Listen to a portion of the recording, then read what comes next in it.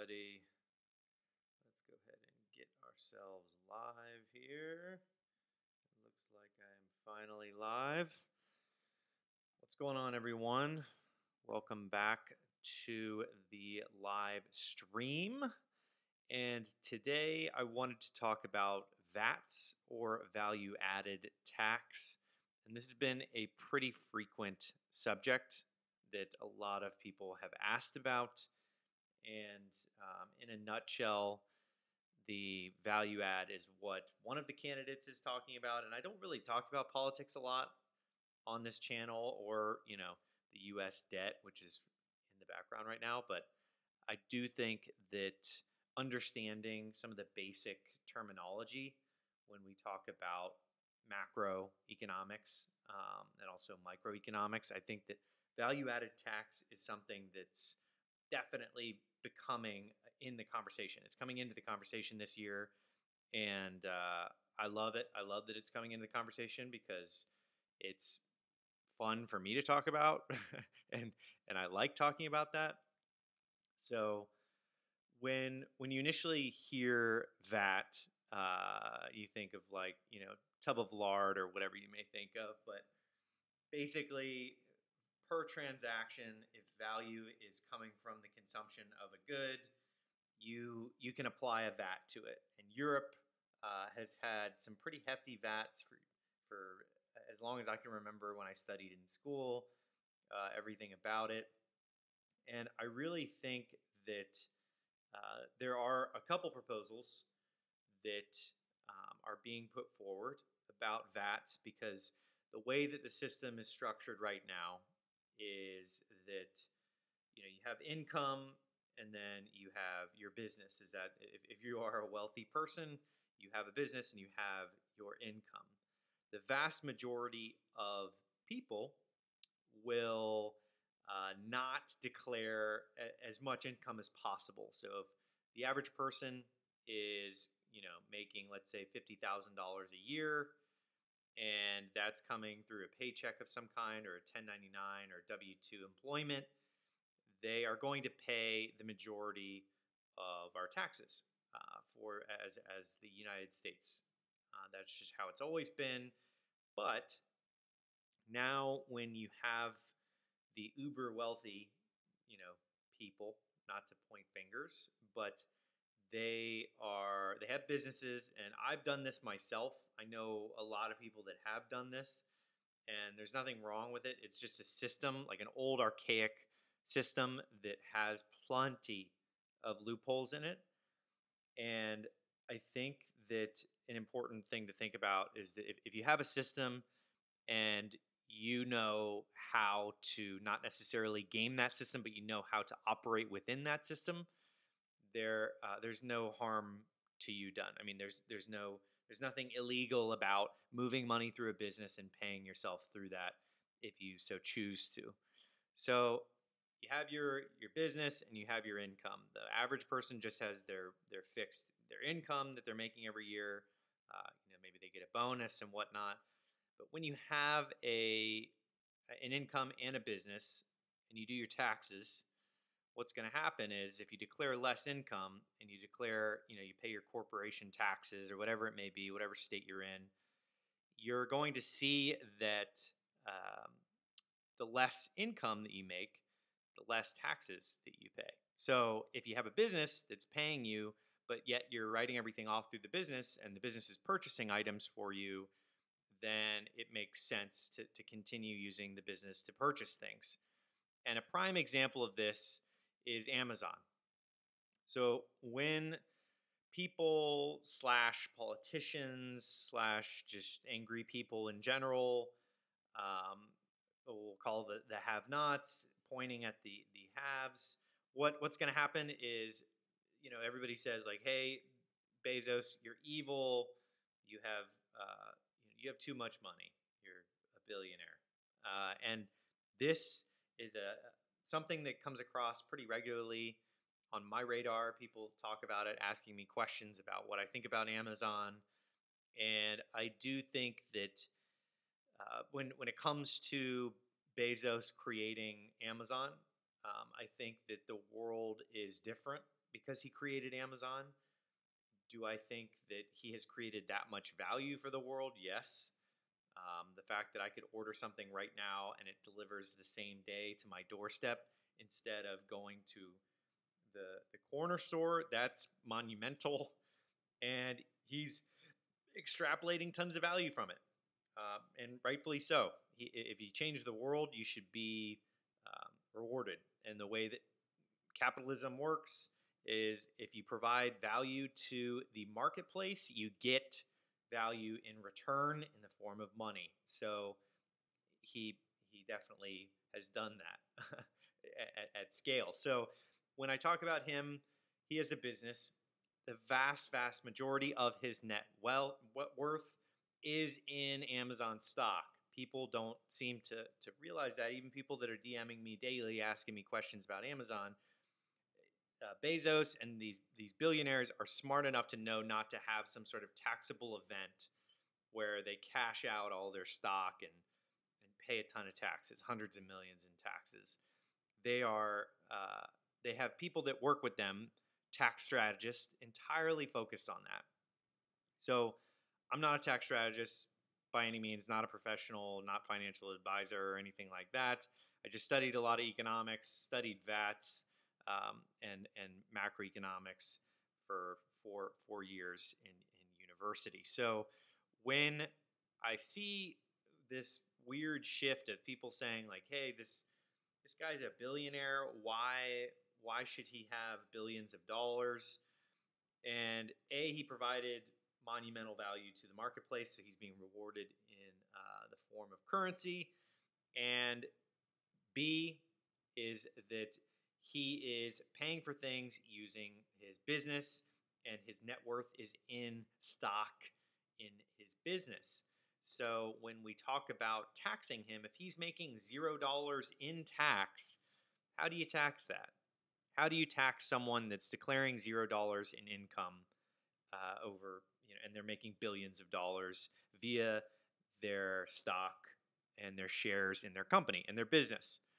So it's a common misconception. A lot of people think that for some reason these billionaires have like liquid billions in the bank, but the majority of them, they do have their shares. They have shares in their business, and they're very strategic as to how much income they declare. So much so that there's even a club, a $1 club, where CEOs and billionaires only pay themselves $1 per year. How do you tax $1 per year? You may be thinking. And the answer is you tax it through the business, not in the form of corporate taxes, but through value add taxes. Because when a consumer is consuming your goods in the marketplace, they are, they're probably paying most of the tax. With Amazon, not really much sales tax going on there. And I think that with value added tax, that's to the company. And if you're providing a vast amount of value, for example, with Amazon, you should be paying per transaction. And this is something that I'm a little surprised not many people have brought up, other than the guy who I talked about last time, Andrew Yang. I've talked about him a couple of times and his UBI concepts and things like that. But he was an economist before he was a lawyer for 5 months. And the idea of a value added tax, for Amazon specifically to pay for things, to specifically pay for his UBI proposal, which is a whole nother subject for a different video. I do think that there's there's something to be said about just value added tax, and that no one's talking about it. No one seems to be talking about it, and I'm not sure if that's because other people don't really know what it means having a VAT, if they're not familiar with how Europe does their VAT, or if it's yeah, not really sure why nobody's really talking about that. So when we talk about with Amazon, that's pretty clean cut. You can understand how it would be every transaction. If I order, this this microphone from Amazon and it comes, I can, you know, pay, or Amazon pays a VAT, value add, because I gain value as a consumer of consumption. I'm consuming this product from their business. They pay tax on that for providing value to citizens. So, on top of Amazon, there are other things that can be applied to this concept. And I think that one of the primary ones, in addition to Amazon, is going to be something like an Uber or a Lyft or ride sharing or things that operate on the internet or on an application that not necessarily are physical, brick and mortar businesses. So with Uber, for example, every mile that's driven, a driver's paid a percentage. Lyft and Uber are paid a percentage, pretty hefty one. And I think that there should be a VAT on those types of transactions that take place when I take an Uber to the airport, when I take an Uber out to dinner, when I take it out to, let's say go shopping. Don't do much of that, but if I wanted to do that, there's a mindset that needs to be in place that the employer or the business needs to pay for the amount of value that it contributes to a society. And this is kind of it's a bridge between a theory and actual practice in economics, because Europe has been doing pretty hefty VATs for years. So I was curious if Uber was paying VATs in Europe.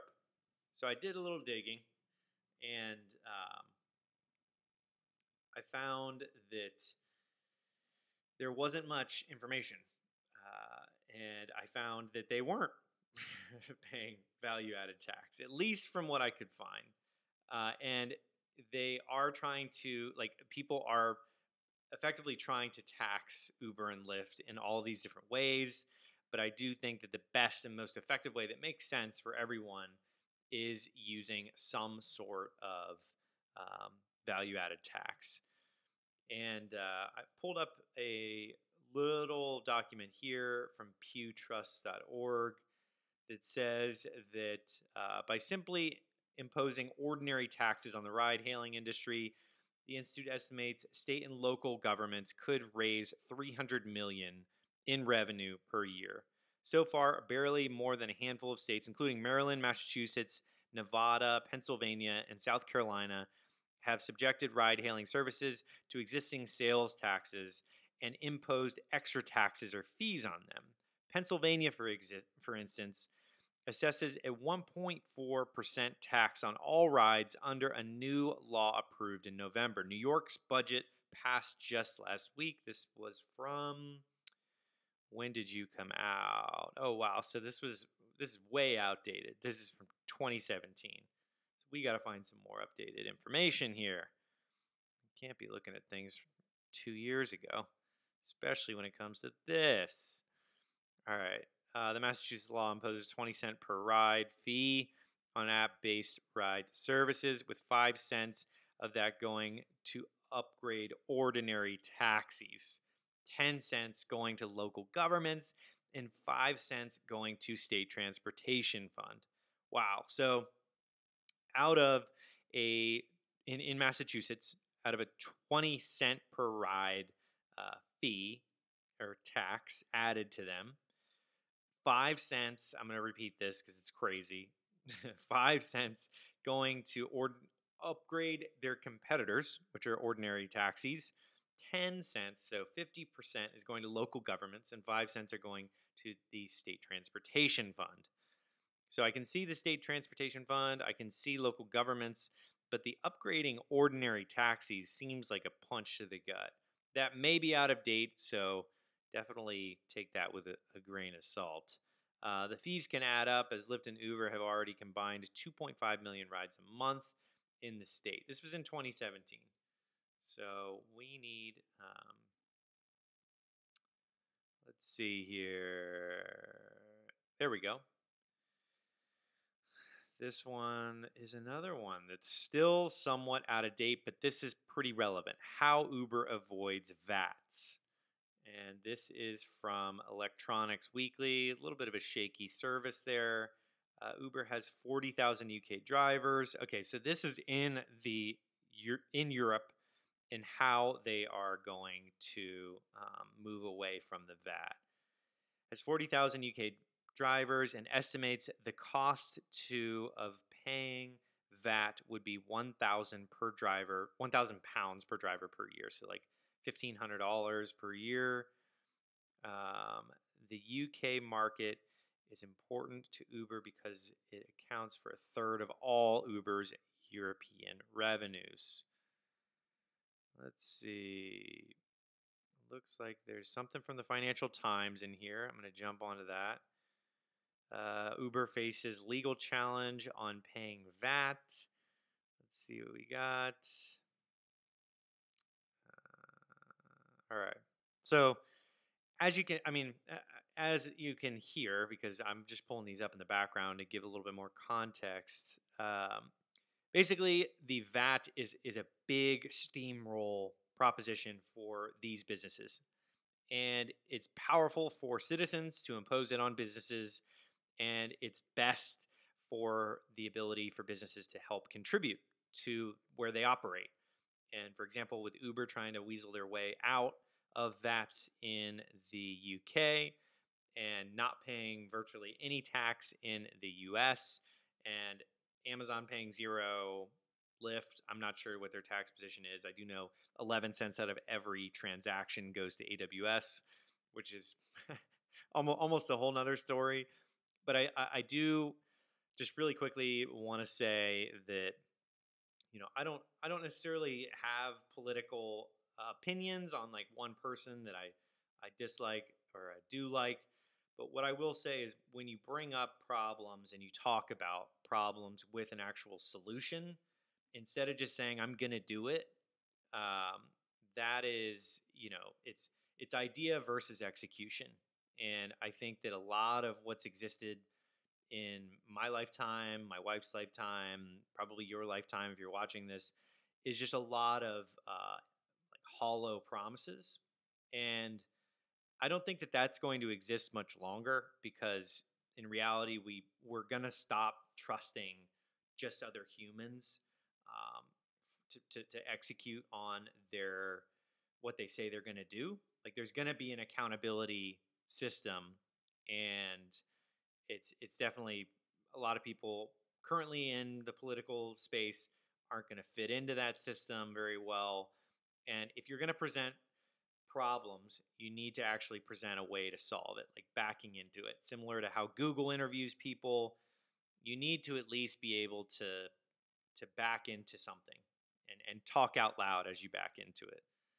Like just that coffee is really good. I made that coffee this morning using 170-degree water, used really good beans from a coffee shop nearby, backed into, the temperature of the water, backed into the good beans, backed into the Chemex that I used to make it, not a coffee maker.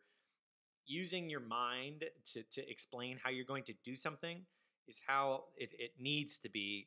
And there's going to be something that happens, I'm sure, in the near future where the accountability is going to have to go through the roof in order to actually like win something like an election. So when I see solutions being put out like a VAT, I get attracted to that. I definitely gravitate towards that because I know that it's worked for other countries. And in order to operate in those countries as a business, you need to abide by those rules. And I know that not having one has probably produced more innovation. But at a certain point, with Amazon shutting down malls and, putting the shaky ground under one of the most popular jobs in the US, which is retail, you really need to scale back um, that front running innovation on that specific company. There's plenty of other things that need to be loosened in regulation, and then there's other things that need to be tightened in regulation. And I think that when it comes to destruction and disrupting a bunch of current GDP, like people generating their income and paying taxes, if that's going to get wiped out by one or two operators or businesses, there needs to be a tightening, a tightening on that, at least to innovate for them, giving them a framework that says, hey, here are the guidelines that you need to operate within. Show us how you're going to do it, and come back to us. And at least having some sort of a framework will help. Um, and I think that solutions are really the only way to do that. So I know I mention Andrew Yang in the title mainly because he's the only one that I've heard, and I'm about VATs. And I'm not just going to talk about politics all the time, but it's just such a good topic. I enjoy the topic. I respect the topic. I respect that other countries are crushing it doing this exact tax on businesses. And as I said before, income and your business, if you are making zero in income and you're making, $5 million in your business and writing everything off and working your magic, hiring a tax strategist, there is a disconnect there that means that there needs to be more focus on these businesses when people are paying zero in tax. They're making $5 million and not paying any tax. There needs to be a focus on that. And this is more of like a greater good thing. I own a business. I do everything by the book. I have great accountants that I work with, and I'm sure a lot of you guys watching this may have a business as well that you do the same thing with. I recommend that everybody pays their own way and equal opportunity. And I think that with equal opportunity with businesses, Amazon needs to pay their own way. Everybody needs to pay their own. And obviously, there's going to be people that break the system in order to fix it. Like in order to break something, or in order to fix something, it has to break first. Usually, you can't really just iterate constantly on an old framework that just has legacy code in it over and over and over and over again, to the point where it just is an archaic, unfunctional system. So yeah, that's kind of my overview of VATs today, at least, and I'm excited to see it come to the conversation. I mean, you have so many valuable things that can come of it. You just have so much, and I think that it's great to see economic concepts like this coming up. And I'm not going to talk about universal basic income or anything like that today, because I think that still has a ways to go as far as it making a lot of sense for a country, because you don't want to bankrupt a country right out of the if you're yeah, you could bankrupt the country, and it's not like a something that would happen right away. It would be a slow bleed. So I think that there is that's another topic that we can talk about. You guys, I know a lot of you guys are going to DM me about it and ask me to talk about it, but for today, it was just about the VATs and the power of them and the benefits to them for both citizens and businesses. So that's it for this episode. I hope you guys like it. If you did, there's going to be a link in the description below for the podcast that's coming out called Sound Money. And I'm going to be interviewing some complete amazing founders, CEOs, project managers, marketers on businesses using technology, new technology specifically, lots of different technology that people are not using that they should be. And I love the idea of lean or hyper lean companies that are leveraging technology in a way that no one else is, to make more and more progress. So that's it. If you guys want to subscribe to that podcast, the link to that's going to be in the description below. And I hope you guys enjoyed the VAT segment. I know I enjoyed talking about it. This stuff is really interesting to me, and I think that this is very productive for the country and just for the world as a whole, having VATs around. And that's it. I will see you guys on the next episode.